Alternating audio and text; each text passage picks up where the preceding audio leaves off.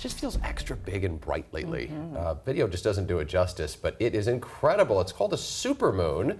If you get a glimpse, there will be another one on August 30th. That will be a blue supermoon because it's the second full moon in a single month, which rarely happens. And also a supermoon, which is simply it's in the closest part of the moon's orbit to the Earth when full moon occurs. Yeah, that's We've got a supermoon and a super blue moon. Blue moon is 2 moons in the same month. Okay.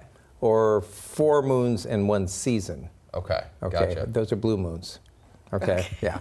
That's a lot to process at 5:45. There's no scientific significance to either of those at all. Okay. Realistically, but it's just kind of cool. And the moon is actually larger in the sky by about 10 or 15% from what it normally would be. So it does look a little bit different. Plus the fact, probably the big difference here is most of the time we can't see the moon. I was going to rise. say we've got clear skies out there. We're getting spoiled. We don't know what it's like to have clouds at this point, or we're starting to miss them. One of the two.